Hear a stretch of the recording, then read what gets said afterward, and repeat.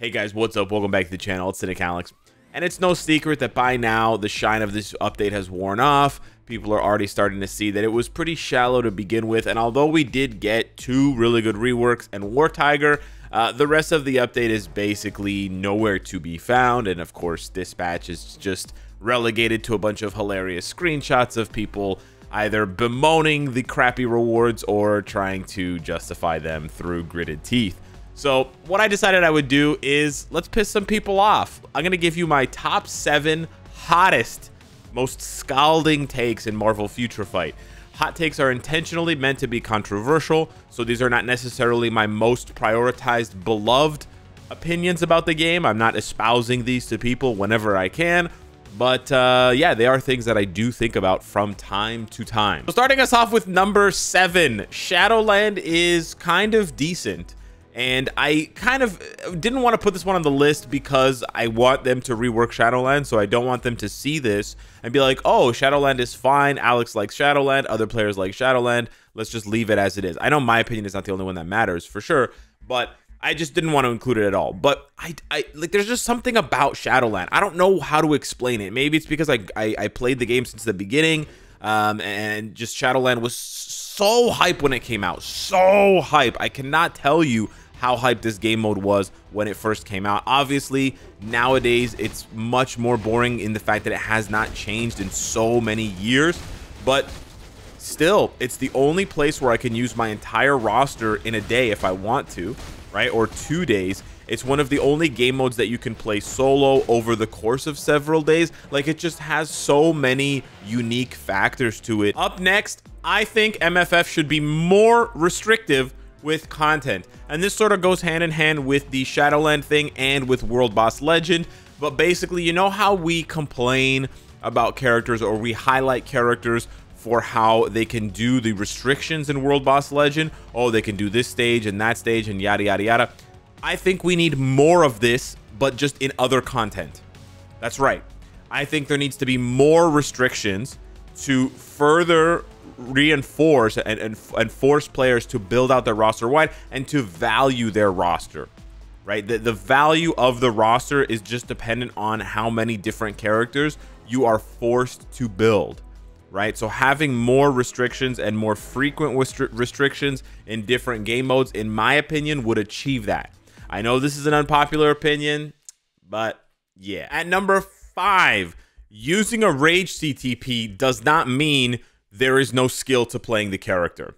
Now, this one might actually not be that hot of a take, even though it is at number 5. But this conversation used to be very popular in the Marvel Future Fight communities when the Rage CTP was released back in like 2018 or 19 or something like that. Maybe 2019. And basically the argument was, well, if you have to proc with a CTP of energy or a CTP of destruction or an obelisk, then there's timing involved. But with a CTP of Rage and later on a CTP of Judgment, there is no timing involved because you just activate the buff for the full amount of time, and then you can just quote-unquote spam your skills and abilities however much you want, of course, pursuant to the cooldown being available.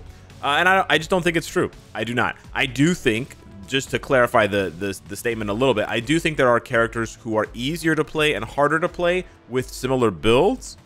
Like, for example, a lot of people say Magneto is just purely spam, or a lot of people say that Scarlet Witch is just purely spam. Again, both built with basically identical CTPs. But I do think there is some nuance to the skill rotations, and I don't think that it's purely spam. Coming in at number 4, I don't think MFF has too much autoplay. I know what you're gonna say. But I genuinely don't think so. And I actually see people saying this more frequently nowadays. So I do believe that this is a pretty hot take. This is why this cracked the top 5. But yeah, I think that people are frustrated that Multiverse Invasion takes 20 minutes. And I think that as people spend more time in the game and they basically, I don't know, I guess they watch the autoplay content more, they just get tired of it. So what I think you're seeing with more and more people giving this opinion that there's too much autoplay in the game, it's not that there is too much autoplay or they're adding more autoplay, because they're not. It's just that the players who started the game and built their way up to where they can auto a lot are at that point where the autoplay is starting to irritate them. I'm obviously way past that inflection point or whatever it's called, and I honestly just like watching the autoplay at some points. Like, to me it's entertaining, or I have this crazy power where I can just not watch it autoplay. To me, it always blows my mind when people complain about the amount of autoplay, because no human on earth is that popular or that important that you need to be on your phone that many hours out of the day, right? And there's for sure moments where you could autoplay and just have your phone sitting somewhere while you're doing something else. I'm not sure how controversial this one is going to be, but I think that one of the sneak peeks in every update should just be a sneak peek.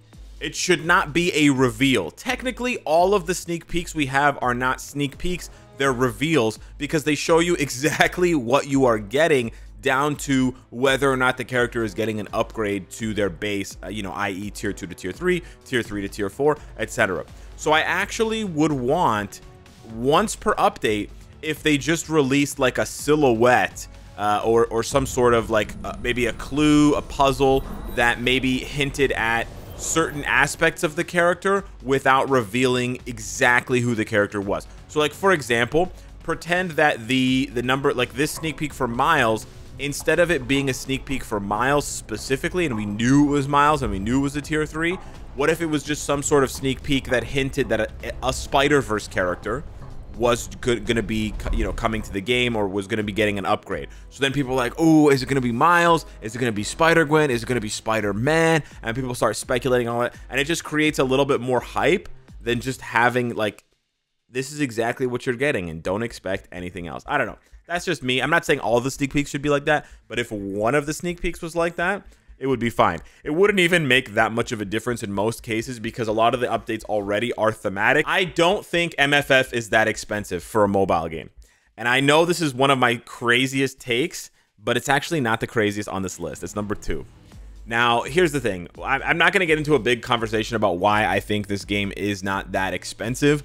Obviously, it operates on the word expensive and what your definition is of expensive, and that is tied to how much money you make. So if you don't make any money, the game is really expensive. If you're a teenager and you get an allowance from your parents, you can't afford any of this stuff unless your parents are millionaires, billionaires, and they're giving you hundreds of dollars a week for your allowance. My mom gave me $5 a week for my allowance, 10, 15 years ago. When I was a kid, when I was a teenager. So obviously $5 a week, I mean, $5 a week's not bad by MFF standards. I could buy a Stark stash every 2 weeks kind of thing.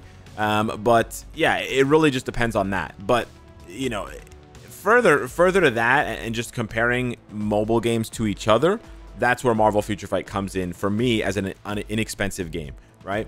Like, I was able to not only build a roster, but also I was able to make content without spending that much money on the game. And if you talk to content creators who play literally any other game, they have to spend so much money just to collect the characters in order to review them, not even to max them out, right? To max them out would be a whole other level, a whole other tier of whaling.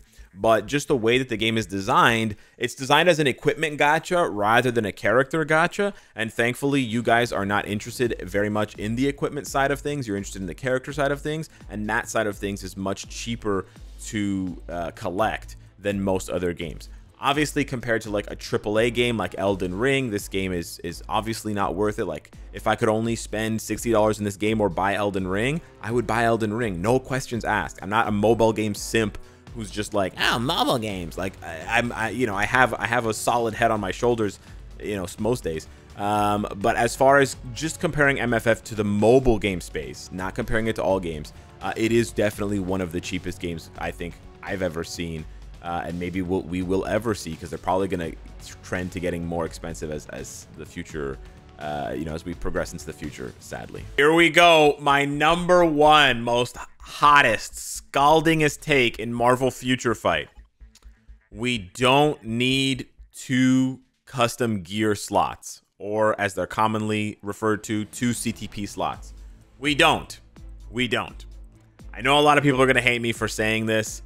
It's just my opinion. It's not the opinion of all the players. But here's the thing.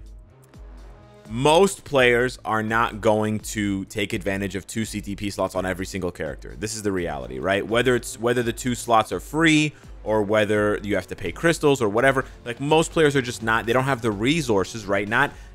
Most players are not holding this many CTPs in waiting. They're not holding this many obelisks in waiting. So even if they were to release the 2 CTP slot thing, you're only going to take advantage of it on select characters, especially if it costs money or it costs crystals to unlock the second slot, the way that it does cost crystals to unlock the second and third ISO sets.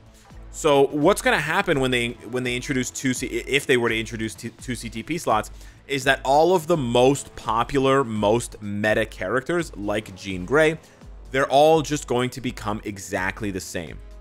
Every single player is going to have the best PvE CTP and the best PvP CTP on Jean Grey. And then every single time you see a Jean Grey out in the wild in PvE or PvP, you'll know that they have the exact same build as everyone else.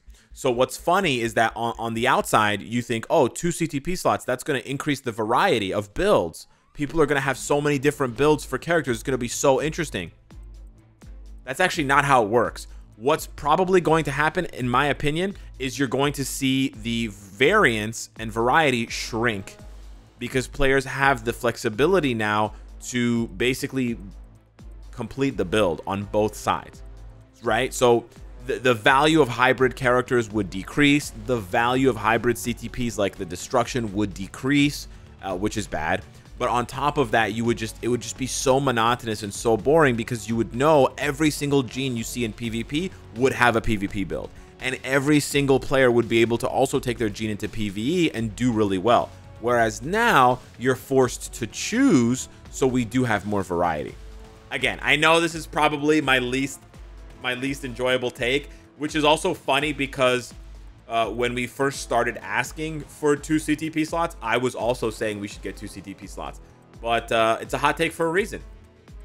So yeah, hit me up in the comments down below. Let me know what you think. Thank you so much for watching. What are your hot takes on this game? And I'll see you in the next one. Take care.